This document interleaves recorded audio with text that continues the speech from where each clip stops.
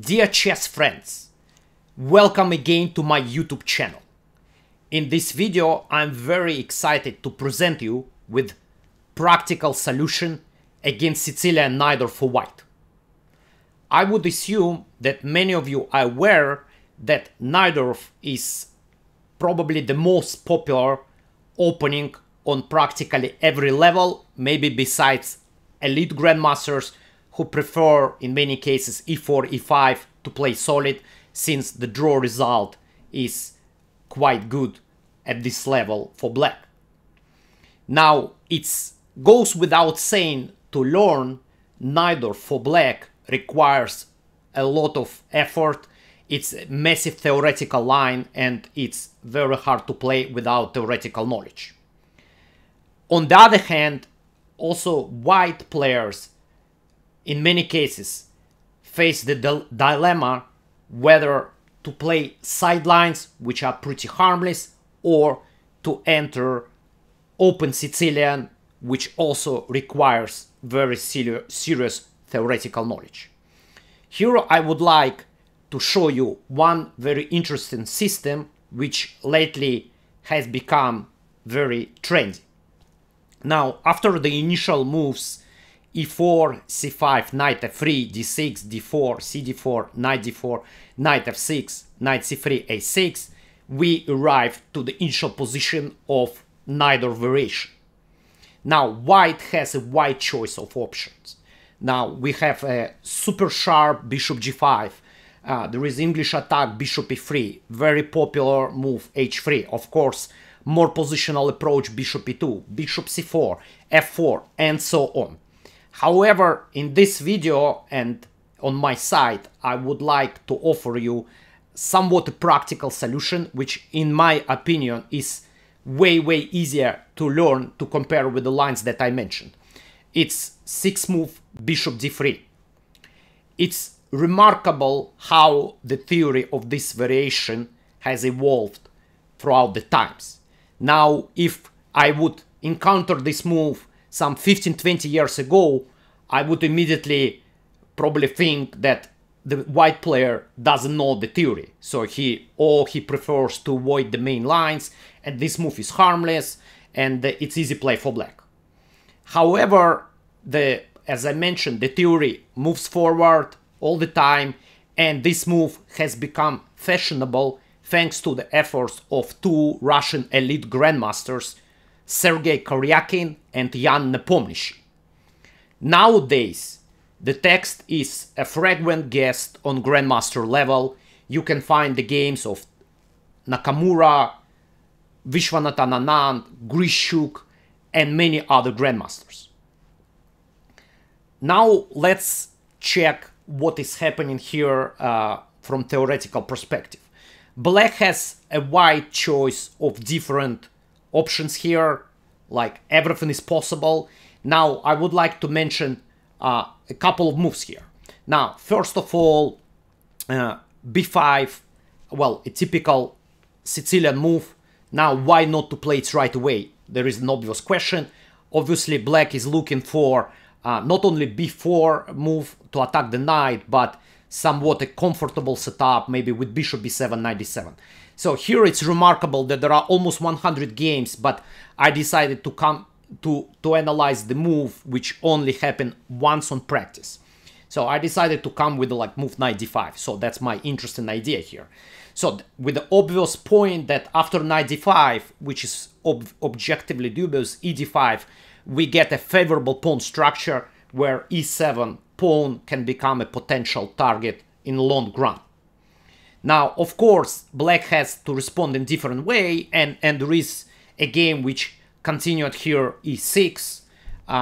In this case, white captured on f6, queen f6. After trading those knights, white will play bishop e3, bishop e7, castle, knight d7, and now there is a question, where is white play? Actually, we can take advantage of b5 move, so we can even call it a little bit a premature advance, and attack this pawn, a4. So that's also somewhat a thematic idea.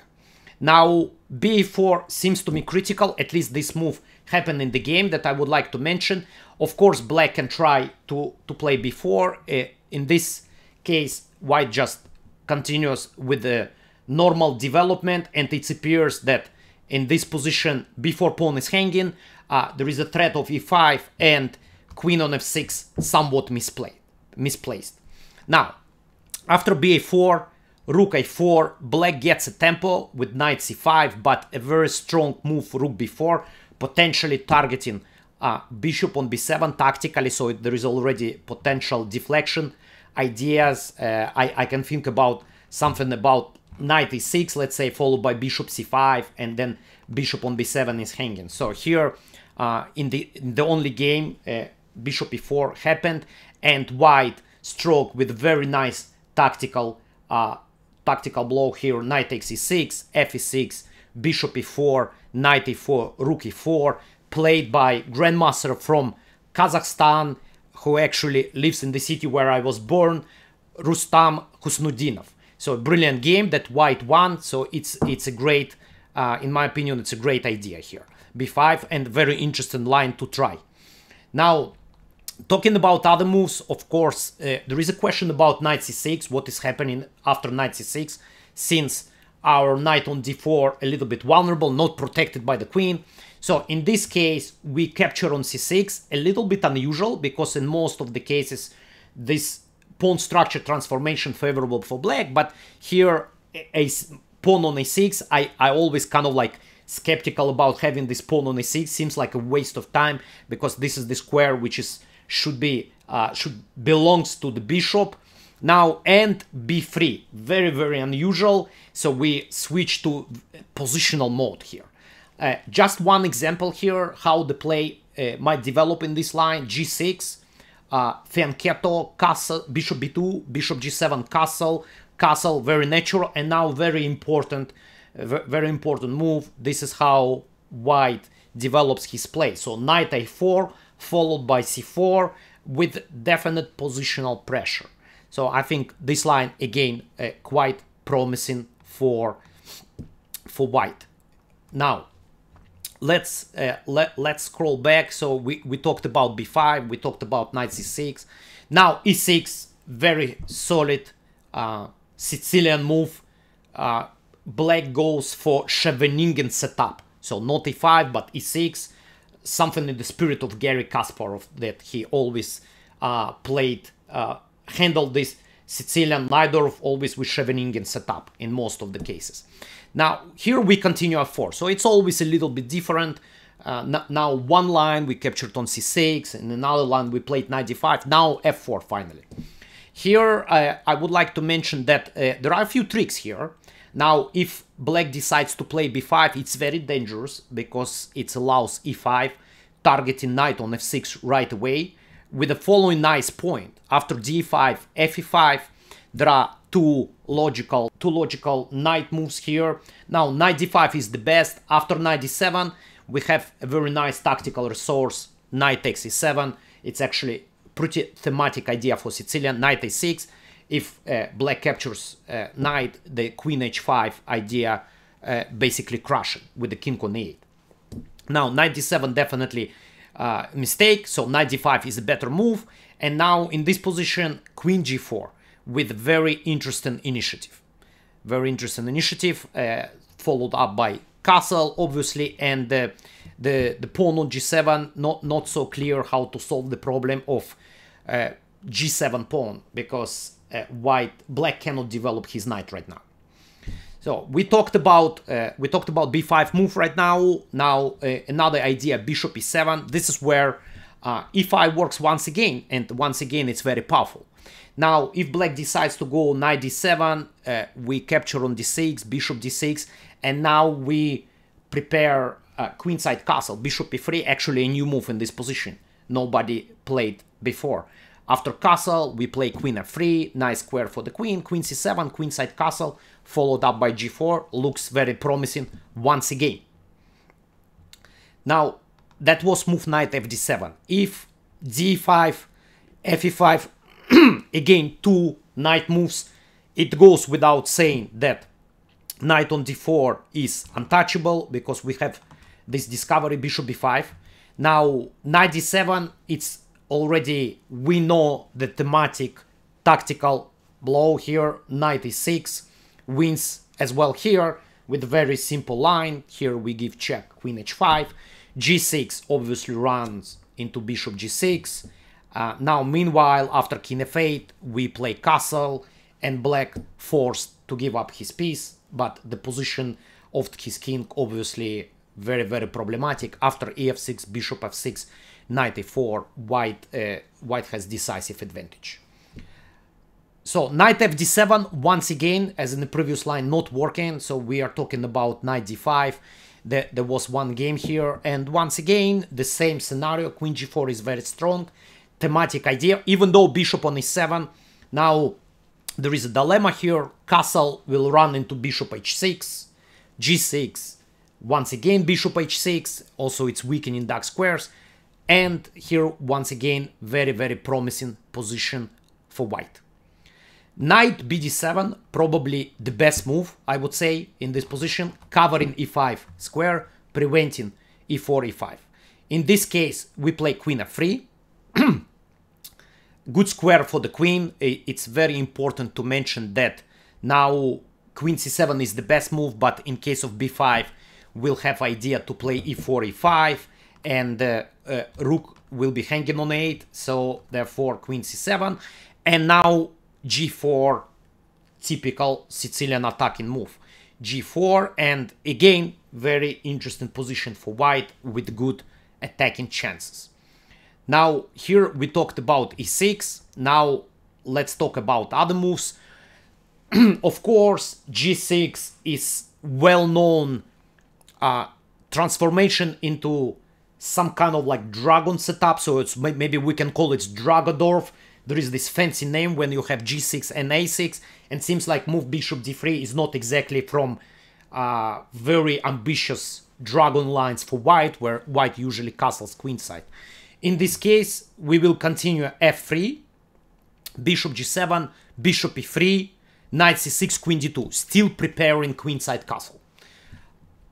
Castle kingside, castle queenside, and it's an interesting position of dragon, a little bit unusual, bishop on d3. On the other hand, black also has this move a6, which is not exactly played in regular dragon.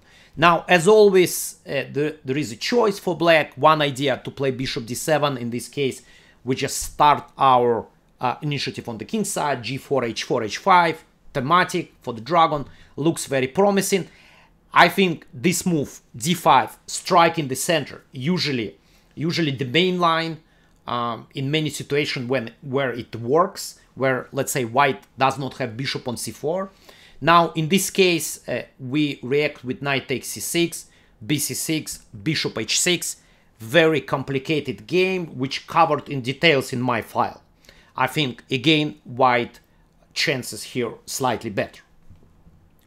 Now, we talked about g6, and finally, we have the main move e5 in this position, the move that usually played after bishop e2, bishop e3. So, well, basically nowadays, Najdorf players prefer this move to Scheveningen setup. Now, after e5, knight goes to e2. So, with potential to transfer this knight to g3 or to support f4. Now, the main line here, bishop e7. In my file, you'll find the alternative moves such as bishop e6, knight c6. But here I wanted to give you like the model game, the model scenario, how the play can be developed here. So we play castle, castle, and knight g3. Keep an eye on the 5 square.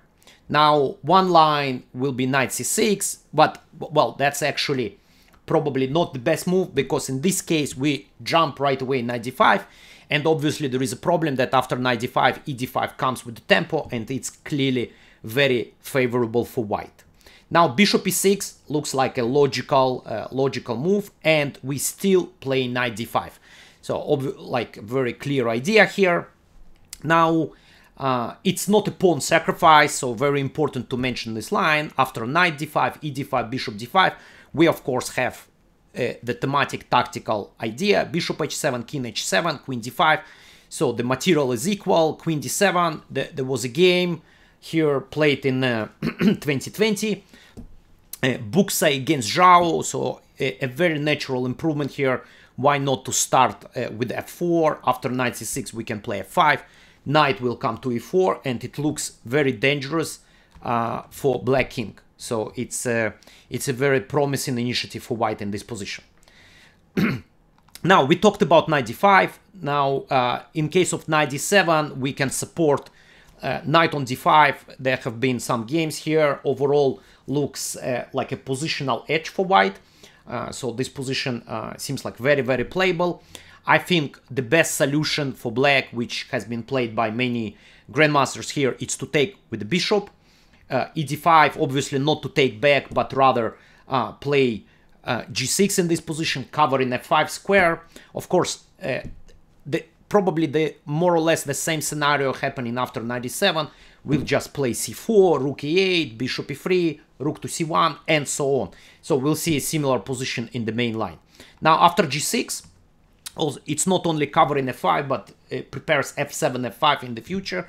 It's good to take a tempo here, bishop h6, attacking the rook, rook e8, and then c4. So our play is on the queen side. We also prevent b5, obviously. So the long-term idea is to try and develop the play on the queen side, maybe c5 break. Now after knight d7, so here's an example here, knight d7, rook c1.